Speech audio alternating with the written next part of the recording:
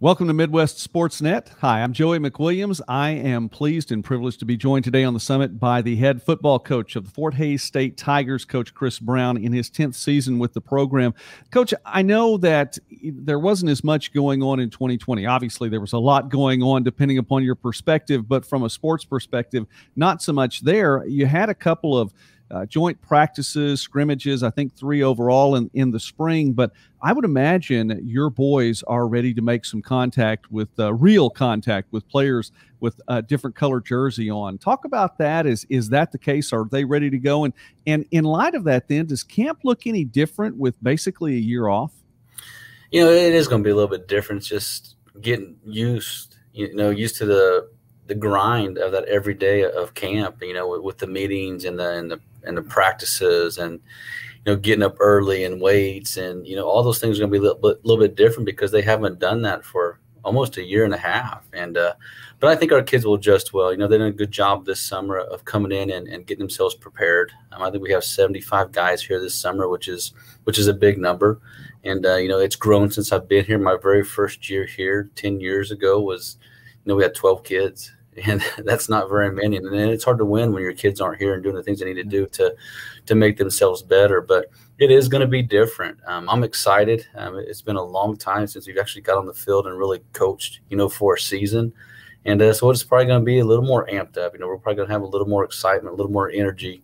Kids are probably going to get chewed a little bit more than they normally do because we haven't done that for, a year and a half. So, but no, I'm excited. Our kids are excited. I can't wait, until August 9th, our first practice, and just to see where these kids are at and see, the excitement on their faces and the way they work, through the week. I'm sure the strength and conditioning coaches and staff really are earning their keep now during the summer in ways that they haven't done before. Yeah, it was a hard time. This whole year, for them was hard, just the way we had to do things with the numbers that we could have in the weight room and those things. And now we're back to some normalcy a little bit where, they are earning their money. That is for dang sure. And, they're doing it on a daily basis. I know Coach Boucher, our guy, he gets here, at 6 a.m. every single morning, to have our guys work out, with him. And of course, it's all voluntary right now, but those kids are bought into what we're doing. He's bought into what we're doing. We have a great working relationship. We talk about everything and the things that he's doing and the things that we're trying to accomplish as a football team as well. And, I love having him on our staff. Coach Boucher's done a great job. Gets our kids ready. And I told him, I said, I need these kids. Because, you usually try to get them about 90% ready, by the time camp starts, and then you kind of build them up to that 100% through camp. But I told him, I said, I need to get them to 100 before camp starts because, it's going to be a grind on them. We've got to have them ready. And, he's all in. He's bought in. He's got these kids motivated and excited. And I'm so lucky to have him on my staff.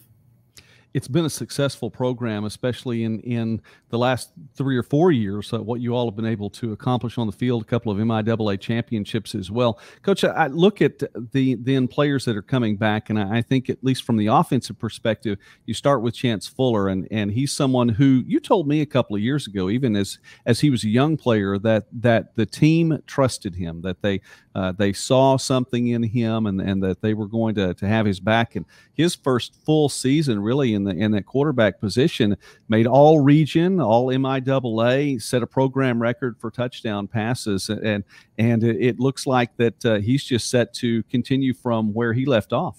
Yeah, he is. He's a great young man. He comes to work every single day in the film room, in his playbook, getting with his teammates, especially the receivers and stuff, and trying to get on the same page. I think they do that 3 or 4 times a week, just receivers running around. So they do 7-on-7 and those things, together.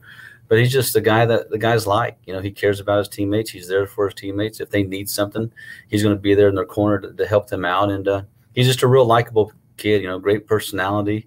He's got nice long blonde hair, which I wish I had a little bit of hair. But, he's just one of those kids that people, gravitate towards too. And, we're glad to have him on our team. He's done a great job of molding the younger quarterbacks as well and getting them prepared. Does a great job with his offensive linemen and thanking them for all the protection that they give him, on a weekly basis. And, he's just got the all-around package. Great kid, smart in the classroom. He's a 3.8 student at least. And he's great on the football field. And just everything that he does, he's going to try his best to be the best at it. And, he does that on a weekly basis, just trying to improve his game and improve the guys around him. Coach, I remember having long blonde hair. Trust me, it did actually exist at one point in time. Maybe not that long, but I did notice another quarterback on your roster with long blonde hair too. So I was wondering if that might be something you're looking for in recruiting. But I'll let that go. Maybe sometimes. We're speaking now with Chris Brown, excuse me, the head football coach at Fort Hays State, a two-time coach of the year in the MIAA, and even back in your playing days, a Division II player of the year on a national scale. Coach, when you look at the defense now, and I look back at what you all did in 2019, another successful season, 8-3 overall. When your defense was on, I mean, it was on. You held 5 of your 11 opponents to single-digit scoring, and that's pretty impressive any way around, but I believe especially in the MIAA. It is. It's tough to do, especially as powerful as these offenses are. They're high scoring.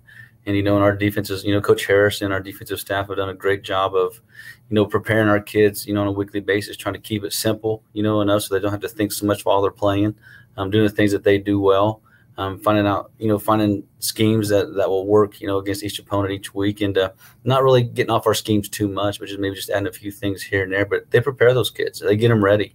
And, sometimes, kids get injured and then they got that next kid ready to come in and ready to play. So, that staff's done a great job, and they continue to get those kids better, each week. And, when you look across the board, defensively, we got some guys coming back. Javar Sanders as a defensive tackle, he was a senior, graduated. He's going to come back. Sterling Swope, senior, graduated. He's going to come back, defensive end.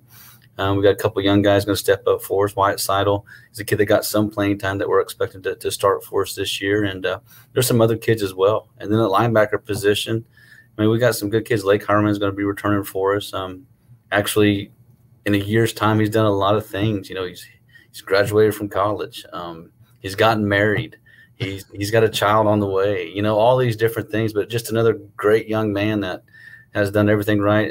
Probably a 3.8, 4.0 student in the classroom as well, Lake is. And it's good to have him back as that one of those linebackers that's going to lead our defense. And then Miles Minges, who hasn't really played a lot for us, but just when you see his length and his speed, he's a 6'4" guy that played quarterback at an 8-man school here in Claflin, Kansas, and at Central Plains, and he's going to do well for us. And in the secondary, we got some guys returning with Jordan Starks, our safety, who I feel is probably one of the best safeties, in our conference. Then Jaimin Preston and some other guys that I just really feel are going to do a great job on that defense, and hopefully it's solid again.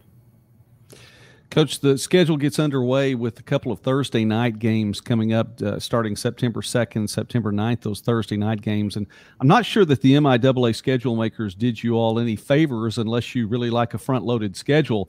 You're going to start off a home game against Northwest Missouri, a perennial power, and a team that you all have had some pretty good games against, especially in recent years. And then you travel on a Thursday night over to St. Joseph, Missouri to take on Missouri Western, always a tough program as well. Yeah, it is. It's going to be tough. When you look at the years past, it's either been Central Missouri, then Mo West, or somebody like that as well. But now we've added Northwest, to the mix. And, Coach Wright's going to have his guys ready. And, I'm just glad they have to travel here. It's a hard road. It's a hard trip. And, we're used to traveling as far as we do, on a weekly basis. But, he'll have his guys ready. You look at the last 3 games that we played against him. The difference is 5 points, 2 1-point victories for us there. Then they won by 3 points in overtime here, in the third one. So it's always going to be a good game. It's a tough game. It's 2 good, programs, going after. A lot of respect for one another. And, you can see that on the field as our kids play, the respect that they have for one another.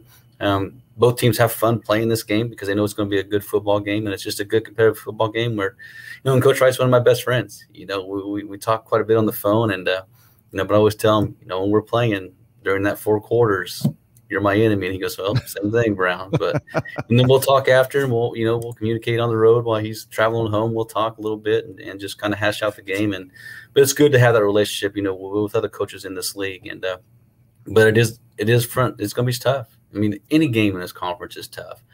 And we just start with really 2 good teams that's going to make a difference, in how this conference race turns out.